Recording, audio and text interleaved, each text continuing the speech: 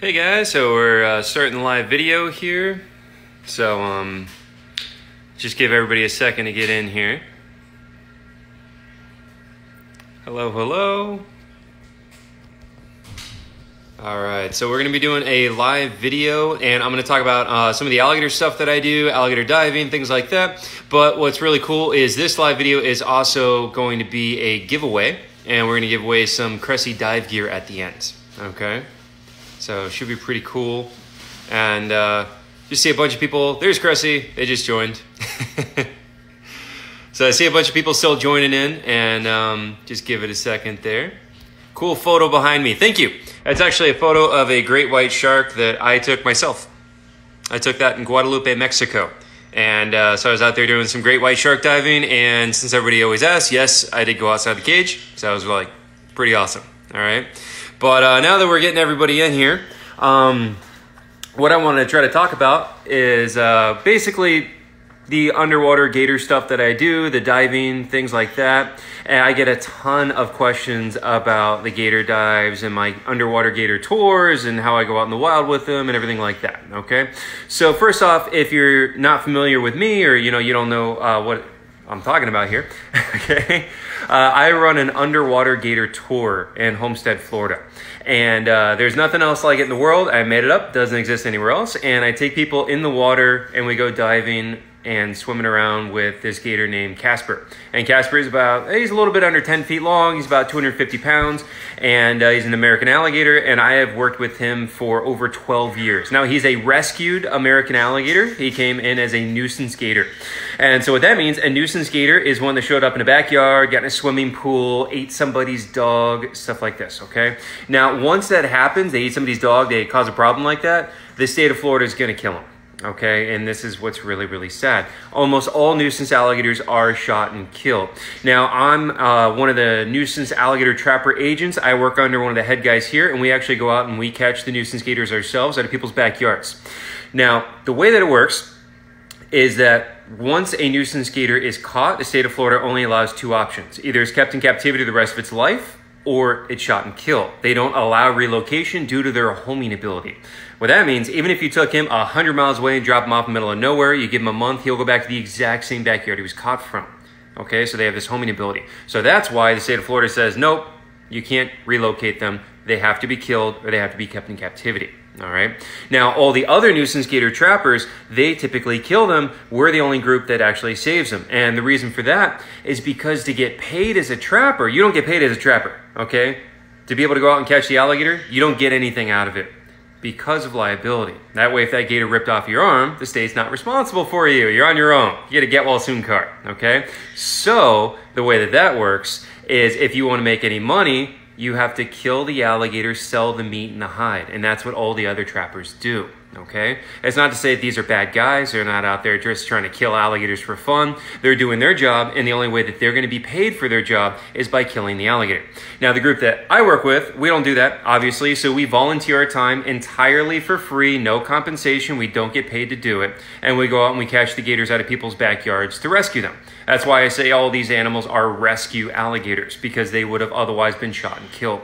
So then we bring them to the rescue that we work with. And so down at Everglades Outpost is where I do my underwater gator tours with Casper the gator. Okay, so first we usually bring him to Everglades Holiday Park, and then from there we usually go down to the outpost, and that ends up being the permanent home for most of the nuisance gators. Okay, so that's where he came from, that's where Casper came from, that's his background, everything like that. That's also why a lot of people are like, oh, well, why is he in captivity? Why don't you let him go back out in the wild? We're legally not allowed to. Okay, that is the only option. Nuisance gator, either a bullet in the head or they're in captivity. And that's the reality of it. Don't blame me. I didn't make the rules. Okay, but that's how it works. So that's why he's here. Now, anyway, so what I do is I bring people in the water to swim with Casper. And it's really, really cool. So again, I've worked with him for over 12 years. He's a very, very calm animal, and I have trained him. Now, that's a big surprise to a lot of people who don't understand. Yes, you can actually train an alligator. They're very, very intelligent animals. And so I have taught him through positive reinforcement training. So when he does what I want him to do, I give him a treat. And so he actually knows specific words. You can check out some of my other videos on this where he comes when he's called. He actually knows his name. He knows specific words. I can be having a conversation with somebody, and if I say throughout those words, if I say come here, he'll immediately turn and come towards me. I got several videos showing that. So it's actually really, really cool to see. Now, anyways, some of the questions that are popping up right there, I was just trying to look through. Have I dealt with crocs? I've worked with many different crocodiles. I've worked with crocs here in Florida, Mexico, Costa Rica, Botswana, all over the place. I've worked with 12 different species of crocodilians, all the way up to a 16-foot saltwater crocodile I used to do hand feeding shows with. So yes, you can look on my Instagram. You'll see lots of shots of me with crocs. Everglades Outpost and Everglades Holiday Park are about an hour away from each other. Okay, Holiday Park is in Fort Lauderdale. Outpost is down in Homestead. Okay. Now, let's see. We're also going through some of the questions that they had written up for this. So one of the other big questions people ask when I'm in the water with an alligator, things like that. What do you do if you come face to face with an alligator? What should you do? Well, first things first, don't get in that situation. Okay, now understand that I do go diving with alligators and crocodiles. I've dove with crocs here in Florida and Costa Rica and Mexico. And I actually did try in Botswana with the Nile crocs, but the visibility killed us there. But anyways, so yeah, I have worked with and dove with these animals, and I'm going to tell you right now, it is dangerous. It is not safe. Do not go do it in the wild. That's why I offer a tour where people can come and do it in a safe, controlled environment with a trained animal. Okay, that's why I do that. So because I know people want to do it. So come do it with me in a safe way on one of the tours. Do not go do this in the wild, please. Okay, now I do go out in the wild and I do swim with them, and a lot of people are like, well, if you can do it, why can't I do it? Because I've been a professional alligator wrestler for over a decade. I'm trained to do this. I know how to do it. And that being said, it's still super dangerous for me. Even with all the knowledge and experience that I have, it is absolutely very dangerous. And I'm not going to sit here and be like, it's no big deal, guys. I'm not scared. It's freaky. I'm not going to lie to you. When I'm out there and I'm out in the wild, it is freaky. I've had multiple alligators try to attack me before. It's not a joke, okay? They will literally kill and eat you, all right? I'm very much a realist about this. I'm going to tell you, they're not out to get you. They don't come after people normally. If you stay on dry land, you're fine. Alligators don't come chasing after people.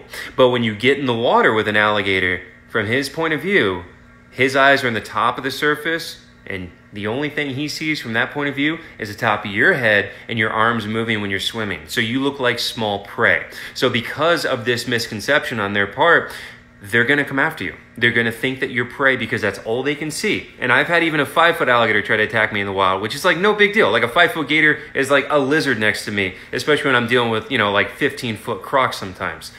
But that being said, that 5-foot gator, if he gets up behind you, you don't see him coming, he can kill you. If he grabs you by the back of your head, break your neck. So that's why I tell people, don't go out in the wild, okay? Really, really important, don't go out in the wild. It is very dangerous. Don't try that, okay? Now, so yeah, what do you do if one of them came to you and you're in this situation? How would you deal with it?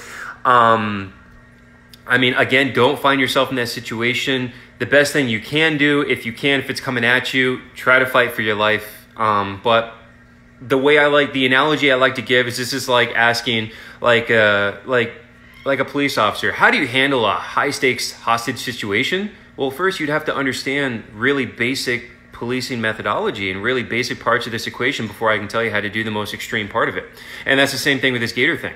You know, well, what do you do if an alligator is attacking you in the water?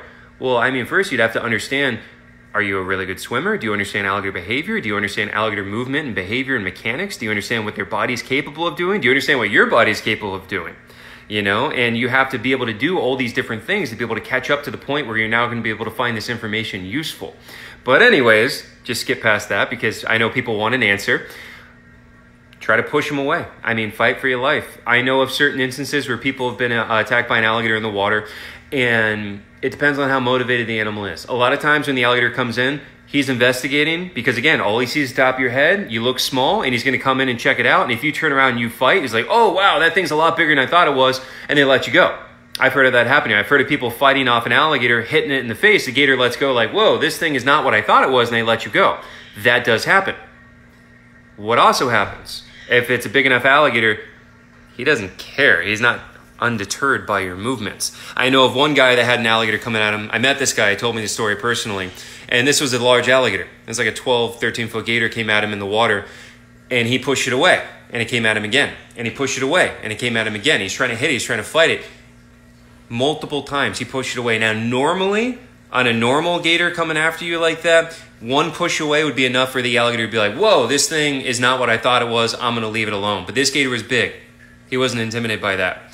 Went to push it away again, multiple times. He pushed it away. You can push under the jaw right here. Pushed it away, went to push it again, hand slipped, gator grabbed his arm, snapped his arm at the elbow, ripped it right off. That's reality.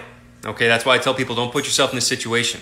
Because even if you do things the right way, and he was doing it exactly the way he was supposed to, accidents happen, there's a slip, or the animal just does something you didn't think it was going to do. And it took his arm off right at the elbow, doesn't come back. Okay, when I met the guy, he's like this. All right, so that's a real reality there. So that's why I tell people, best thing you can do, don't end up in the wild, in the water with any kind of crocodilian. It's very, very dangerous. Okay, don't do that. Again, if you want to swim with an alligator, come do one of my tours. Keep it safe. Okay. I don't want to get all doom and gloom, but yeah, no, it's not a joke. These are very powerful apex predators, okay? Now, what was my first encounter with an alligator in the water? I have to think about that. I've been doing this a long time, guys. I'm born and raised in Florida. I've spent my whole life here. So the first time I was out there, well, you know what? I remember one of the first times I was in an area and I saw an alligator in clear water, and I'm watching the behavior and everything like that, and I'm like, I think they're not as bad as people think, you know? And I remember having that kind of epiphany moment of being like, you know, I don't think they're the man-eaters people think they are. And to juxtapose that to what I just said about a guy getting his arm ripped off, they're not the man-eaters. They're not out to get you. There's over 1 million in the state of Florida. If they were out to get people, you'd have people dying every day. That's not to say they're not dangerous, though. Okay, it's the reality is often in the middle thing. People think in extremes. People think bloodthirsty killing machine, perfectly tame, won't hurt you. Reality's in the middle, okay? They're not out to get you. They're not bloodthirsty killing machines, but they are top predators. And if you end up in their environment, every once in a while, one of them's going to try you. You know, I guess that's the best way to try to put it. But, oh, here's one. Somebody just said, they're not usually in colder water of the springs. You're wrong. 100% wrong. They love the springs, okay? They do not care about cold water. This is a common myth that I have people say. Where they're like, oh, well, in the springs, you know, there's no gators. I'm like, yes, there are. They remove them and shoot them. I have talked to the guys that work there. If a gator goes into the spring where people swim, they remove it, they shoot the alligator. Okay, they 100% live in the springs. If you want evidence of this, go to Silver Springs, where you're not allowed to swim because there's so many alligators, and they let the alligators stay. Now, you're allowed to kayak there, okay? Do a kayak or canoe trip through Silver Springs. You can go right through the springs. Loads of gators. Trust me, they do not care about the temperature gradient, okay? Alligators naturally range up to North Carolina where it literally snows. You can have alligators with their nose sticking up out of the ice, okay? So 100% don't care about the temperature. 72 degrees is nothing to an animal that can literally sit in 32-degree water with its nose sticking out of the ice, okay? So yeah, don't worry, okay? But anyways. So, let's see some of the other questions. I got a little list of questions here from Cressy, by the way. Again, at the end of this, if you didn't hear me say this in the beginning, at the end, we are going to be doing a gear giveaway. Okay, and so I'm sponsored by Cressy. They do all my dive gear. They make amazing gear. And so at the end, we are going to do a giveaway with some dive gear. Okay, got some masks up here behind me from Cressy. Okay, so at the end, all right. But I got a couple more questions I'm gonna get through right here. So as far as one of the other questions was, what are my gator training techniques? And so I make them all as positive reinforcement training. Okay, and so what that means is I don't punish them. If you see me when I'm training the gators, I always have a stick in my hand. The stick is not to hit them. I never, ever, ever hit the alligators with the stick, okay, because that's going to make them not like me. I don't want them afraid of me. I don't want them to dislike me, but I also need the stick to block them because I'm dealing usually with multiple alligators at once, and yeah, they're going to try to eat you, you know, so that's why I have a stick and I block them with the stick. Okay, that's why I have it. But no, I don't ever hit them with it, and we keep everything as positive reinforcement training. So what I'll do is I'll call him over, like let's say I'm training Casper, something like that, and I'll give him a little food reward, and that's going to teach him to associate the command with getting fed. So it's a positive interaction for him, okay? And somebody just asked, how long have I worked with Casper? Over 12 years, okay? Let's see. Here's one, a very super common question I get. what inspired me to do what I'm doing right now, and what is my career advice for people that want to work with animals, okay?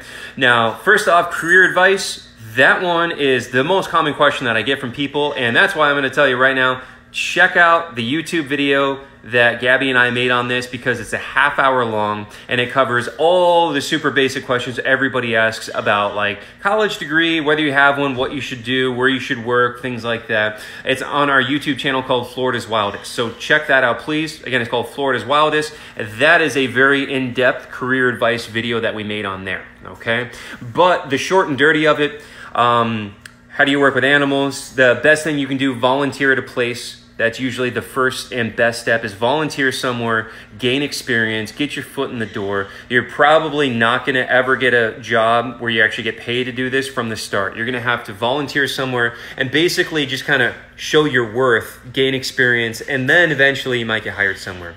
But I can also tell you that working in the animal business is really hard, okay? It's not easy. There's a lot of people that want to do it, and there's a lot of people that do it for free. So if you actually want to make a living and get paid working in the animal industry or being a biologist or things like that, you really got to put your time in. I strongly recommend college. I have a bachelor's science degree in environmental studies, and that definitely helps me out significantly, because if I'm going into a job, you need the experience, but then also having the degree is going to have people take you a lot more seriously. Now, what inspired me to want to be able to do this stuff and everything like that? Well, when I was a kid, I grew up kind of in the middle of nowhere. Where I grew up, we lived below the poverty line. I didn't have any other kids in my street. I didn't really have any other friends. And so I just went out in the woods. And that's all I did. I was out in the woods, and I'd be catching snakes and lizards and turtles and everything else. And as I got bigger, they kind of got bigger, kind of thing. And I've always loved wildlife. And I'm like, you know, this is what I want to do. This is what makes me happy. I love animals, and I want to try to work with animals. And I moved down to South Florida for college. I'm from Central Florida, and I moved down to South Florida for college and started going to college there. And I got my first job doing venomous snake shows, which is pretty sick. I used to do shows with cobras, rattlesnakes, all kinds of crazy stuff. And well, actually, back that up a little bit. When I was in Central Florida, when I was 15, I volunteered in a nature center, and I got to work with their alligator. And I guess that's when I really started like working with alligators professionally, if you will, was back then. Okay, so that's kind of how I got started on that.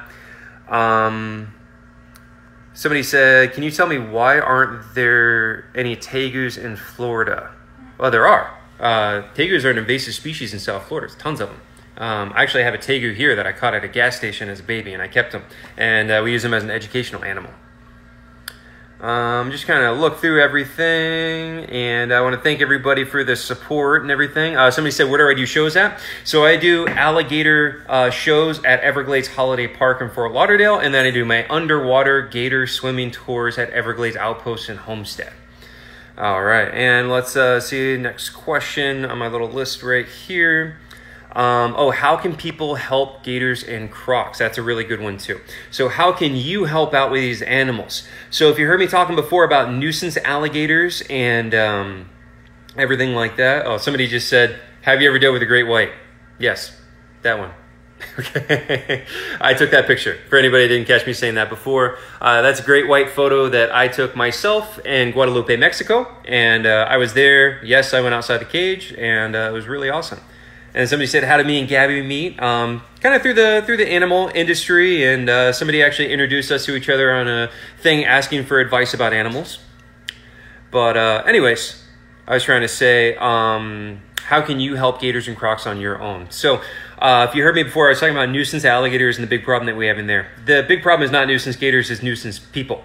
Okay, and so one of the biggest problems we have with nuisance people is people feeding them. Once you feed them, they learn to associate you with food. You don't have the food, you are the food.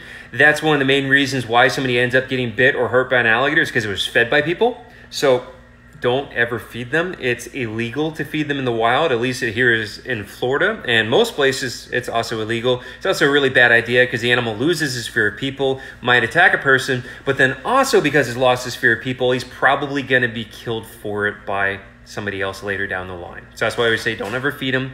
Another good way you can help is by just educating your friends and family that these are not bloodthirsty killing machines. They're not out to get you. They're not going to come chasing you down and climbing in your bedroom window at night. A lot of people are very afraid of this. They're not out to get you, but also educate them of the reality.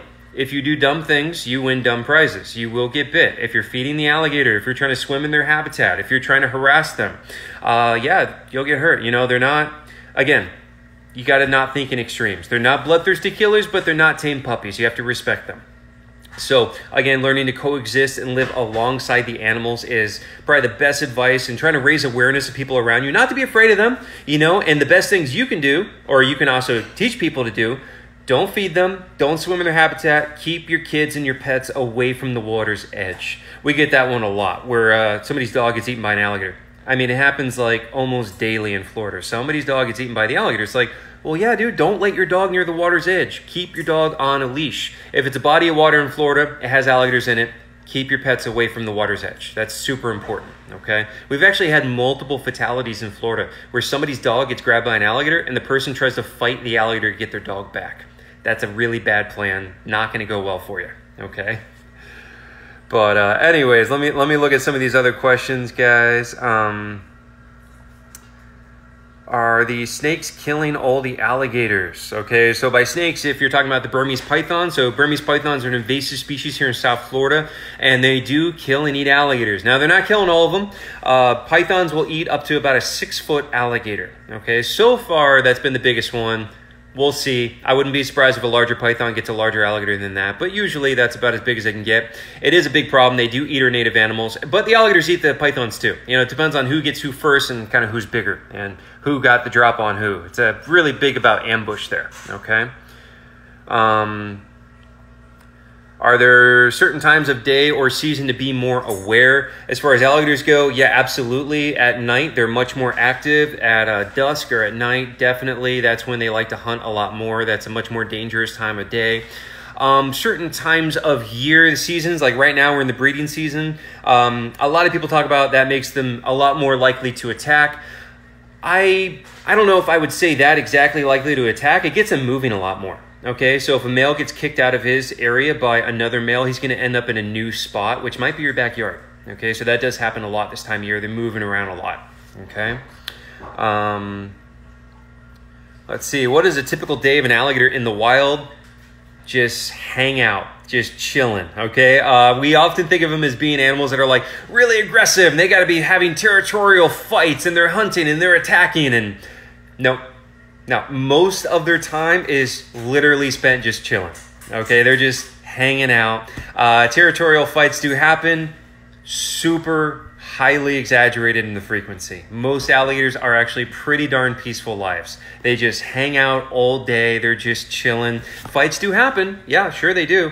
But realistically, they're pretty peaceful, okay? Fights are not nearly as common as people think they are. And the same with how often they eat. They only eat, like, we feed our gators in captivity once a week, and most of our gators are overweight. Now, if you're surprised by this, you're like, wait, what? How do they only eat once a week? You got to remember, these are cold-blooded ectotherms. They don't produce their own body heat. Therefore, they have a very small metabolic requirement compared to you. Like, one of my alligators that weighs 250 pounds is going to eat less in a year than your 30-pound dog, because your dog produces its own body heat. It's an endotherm, just like you. Gators don't do that, so they actually eat very little. So most of the time, they're just hanging out. They're just chilling, okay? All right. Now, I'm trying to look through some of these. Do I feed turtles to gators? No. So when you see turtles living alongside the gators in a zoo, gators are smart. They know that if they're going to get free, easy food later down the line, a lot of times they don't bother with other things, okay? Now, that being said, we don't have any turtles in the enclosure with our alligators because, yeah, they do try sometimes. It can work. It can work out sometimes, but it's got to be a pretty big turtle. It depends on the size of the turtle, size of the alligator. I don't recommend it because it might not go very well, but sometimes it does work out, okay? Let's see. Is it dangerous to swim in lakes in Florida? Yes, stay out of the water. Keep on saying that. Don't go swimming in fresh water in Florida. There are gators out there, okay? Let's see. When's my next expedition? Well, this whole coronavirus thing has really messed things up for me, but I am planning on going back to the Peruvian Amazon in October, and that's my Amazon trip I do every year, which is an open invite. If anybody wants to go and join that, you can, okay? If you want to do it, send me an email, and it's pretty awesome. We're out in the middle of nowhere out hiking around. Okay, is the St. John's River infested with gators? No. You cannot infest an area where you naturally live. Do you infest your own home? No, it's where you live, okay? They're supposed to be there. They were there first. Native animals don't infest native habitat. That's not how that works. I grew up on the St. John's. I've been out there a million times. I'm from Brevard County, okay? So they do not infest it. That's where they're supposed to be. If anything, humans infest that area. They're not supposed to be there, okay?